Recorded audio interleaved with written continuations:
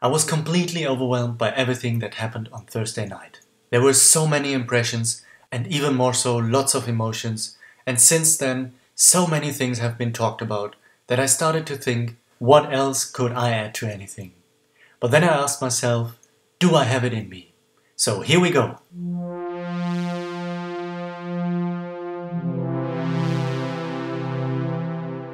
Hey! So, ABBA is back!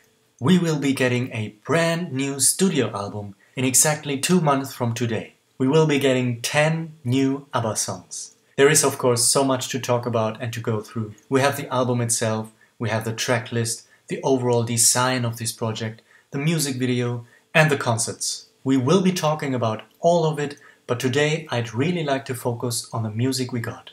ABBA's 2 brand new songs from the album Voyage. I can't believe what I'm saying here. I listened to both songs several times by now, but on Thursday I only listened to them once during the broadcast simply because it was really emotional for me to handle. And so I handled these songs very carefully. But I'm telling you this because when I woke up the next day, and this is so amazing, I had both songs still in my head. But the most amazing thing about that is, of course, that they are not just simple songs. They are simple, they stick in your head, but at the same time they are so complex in their structure and production that you will always find something new to pick up. And also when I say that they stuck in your head, I not only mean the hook or the chorus, but the verses as well. And that doesn't happen very often. It's absolutely amazing. And it also showed me that these songs felt extremely familiar from the get-go. That's what struck me the most. Because I didn't know before what would be the case. And in another video of mine we discussed the possibility that the new songs could probably feel somewhat different from the rest of ABBA's legacy for quite some time. It's really strange, and my guess is that it will feel strange for a long time, even if the songs are great. They will always be the new ones for us living right now. It turned out quite quickly, not for me. It's like a seamless continuation, really like they never left, and all those 40 years are just a blink of an eye. That sounds exactly what the ABBA members felt in the studio, so at least for me, I can really feel that within the music too, with these 2 songs. That's my general feeling, but let's talk about the 2 songs now, track by track. I Still Have Faith in You actually starts with the intro we have known from the teaser trailers the week before, and then Frida's voice. So I'll say right away, her vocals are absolutely magnificent. It's unbelievable to think that she recorded her last full album 25 years ago and sounds so good. She recorded tracks here and there of course, but this is her first full-length album in a quarter of a century. And soon after Frida's solo, Agneta joins in. And there it is, the ladies are together again, the unforgettable ABBA sound. It's a slow beginning like a ballad, but then those really punchy drums kick in, and later on Björn and Benny join the ladies on backing vocals, and that entire grand finale of the song with these back and forth vocals with Frida coming in and out reminded me of the end of The Visitors, the song, just the style, and it really gets the build-up energy of the song to its climax. The song itself reminds me of a great musical number with so many different sections and interesting chord changes, but it's more than that, it's really epic, especially with all 4 members singing together. It's so great. And it also reminds me of a very warm sound, like the Super Trooper album has it on songs like Our Last Summer, maybe it has a bit of The Way Old Friends Do, but with all these comparisons I really have to stress that I feel like this song is truly unique in ABBA's catalogue, that they haven't quite done anything like this before, structurally, musically and lyrically. We really have to talk about Björn's lyrics.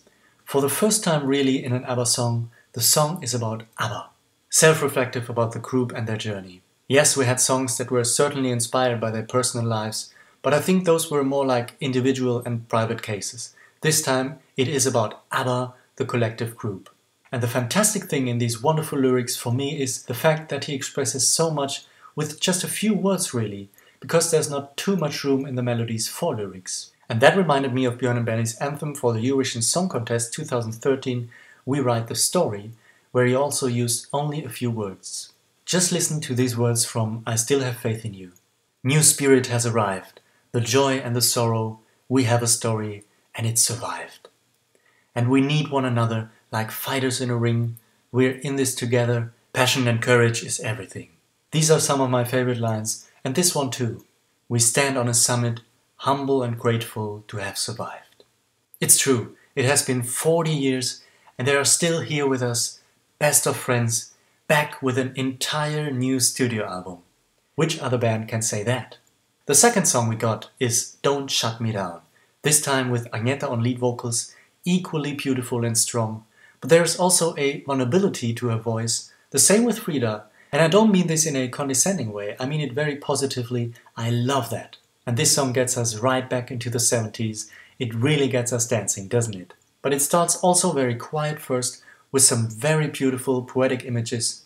Wow, I can really see Agneta sitting on that bench in the park, watching the apartments, thinking about the times. And Björn's lyrics for this song, I just can't go into any personal highlights, because for me, this is a lyrical masterpiece, the entire song. It's so damn good. Then the song goes up-tempo, we dance, the ABBA harmonies make it all full circle, it's sublime. And then we have these gorgeous horns and some terrific strings, like interjections, but really prominent. And that's what I love about both of these songs. They do things they never really did, or they do it with even more joy and fun. They just let loose and go for it. I love how the song ends, returning to that slow sentiment from the beginning, but with hope and strength, which is basically what both songs are about. As I said in the beginning, to me these two songs feel nothing like an attachment to ABBA's legacy. They are a seamless part of it. And dare I say it, they add to the legacy. They are a perfect completion and, for me at least, can exist without any difficulties next to ABBA's very best songs from the past. Here's my friend Sam with his feelings about ABBA's new music. So the big moment has arrived so many of us were longing for, some of us for 40 years. I was born in 1991, so ABBA, which was one of my favorite bands of all time, was always like a dream that ended an eternity ago. To hear new ABBA music now is something beyond words. It seems just too simple to throw around statements like, I thought that day would never come, because it still feels more like, is this even real? I feel like I'm caught in my own alternate fanfiction reality, but everyone else seems to experience it as well. The first time I heard I Still Have Faith in You and Don't Shut Me Down, I didn't know what to make of it. I was so hyped to hear new ABBA music that the sounds were just bouncing off my eardrums. But then they slowly sunk in, and I listened closely. And what's fascinating is the more I hear them, the more I hear old ABBA in them. Little details in production choices, like the dominant bass line in Don't Shut Me Down, which instantly reminded me of the one in One of Us or Soldiers. But there was really no better way to return after 40 years with a song like I Still Have Faith in You, which is pretty much the exact opposite from The Day Before You Came, the last recording before the big break. It's full of hope, reflectiveness and companionship. But the most beautiful thing about their new work is they don't pretend that 39 years hadn't passed. At times you can hear the passing of time in Frida's and Agneta's voices, the slight fragility and lower tones. All things they could have fixed easily in the studio, but they didn't. It reminded me of Bowie's final album Black Star, on which he really made use of his fragile, almost croaky voice. It was an artistic statement, and it's an artistic statement for ABBA as well. It's who they are now, still ABBA but more experienced and relaxed. No relationship drama, just a band, just friends, enjoying themselves, and letting the music speak. I couldn't imagine a better way for any band, and in our case for our band ABBA, to return with new music than with these two songs. It couldn't be any better, musically, lyrically, and sonically, and emotionally. As I said, we will definitely talk all about Voyage, the album, the music video, the concerts and everything else that happened over those last few days and will happen in the future. So keep an eye out, as always we'll go in depth. But now I want to know, what are your feelings with ABBA's new songs? Let me know in the comments below. Alright, until then, hey do!